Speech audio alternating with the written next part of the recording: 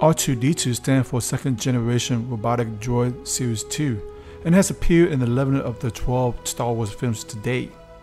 Astromechs are used in various starfighters as onboard flight support and can operate in the vacuum of space. Throughout the decades, there were a few notable robots, including the 1999 American animated science fiction action film The Iron Giant, Wall-E by Pixar, R2-D2 from Robocop, Johnny 5 from Short Circuit, DNLD, BB-8, C-3PO, and R2-D2 from Star Wars. Even though these robots in their own rights were popular for their time, they weren't as universally recognizable or as popular as R2-D2. The original R2-D2 was designed by George Lucas and legendary artist Ralph McQuarrie, who drew inspiration from the cartoon series Huey, Dewey, and Louie. Several R2-D2 models were built for the original Star Wars film, one that was remotely controlled and traveled in 3 legs, and the other one which was worn by English actor Kenny Baker. Beginning his service with Queen Padmé of Naboo, R2-D2 later served Jedi Knight Anakin Skywalker during the years of the Galactic Republic, often accompanied by C-3PO. Fortunately for R2-D2, he has managed to avoid a routine deletion of his memory.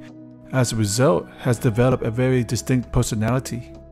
Because of the quickness in utilizing the Pacific Arm, it often gave the illusion that he has an endless supply of tools, while R2-D2 contained many specialized gadgets. He was also quite good at taking the initiative and often employed unconventional means to help his friends. R2-D2 was an R2 series astromech droid manufactured by the Industrial Automaton with masculine programming. Let's start with his head. He had a primary photoreceptor, process state indicator, and a kernel optical holographic projector. A holographic projector was a device that could record, send, receive, and display hologram. And where you come from? I saw part of the message. I seem to have found it. General Kenobi. On his cylindrical body were the system ventilation, the high power recharge coupling, and the system diagnostic port. The system ventilation was to keep the inner mechanics cool, but can also help limit the amount of heat being generated from the machine. While the diagnostic port was used to access the R2 computer for various tasks, system tests, and diagnostic. He travels on 3 legs, one of which could retract into his body. The droid featured 2 power bus cables on both his legs, connected to a small power cell found under his body. On the back is also a secondary optical holographic projector. The all-terrain main drive tread were used for traction on all kinds of surfaces, including on and off-road conditions.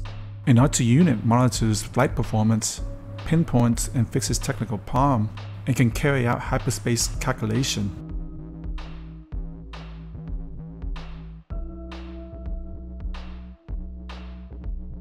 Let's start with the R2 body. There was a mechanical grasper arm. On top of his head was the electroshock probe, which was used to emit a brief electrical discharge. Watch out.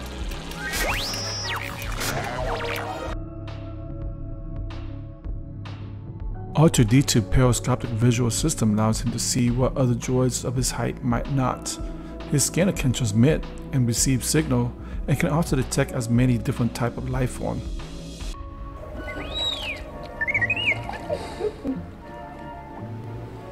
You be more careful. The in-flight grasper maintenance arm was generally used for maintenance and repair of starships and related technology. Near the system ventilation was the utility saw. The saw can rotate at high speed in order to cut through a variety of objects.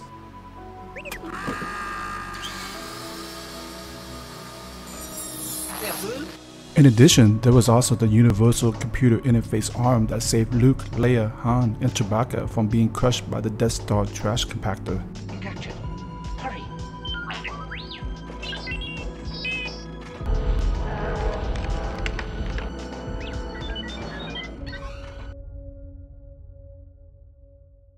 The Brooks propulsion booster turbine or rocket booster were incorporated into two-sided mounted legs of the Astromech, allowing them to achieve flight for a short period of time.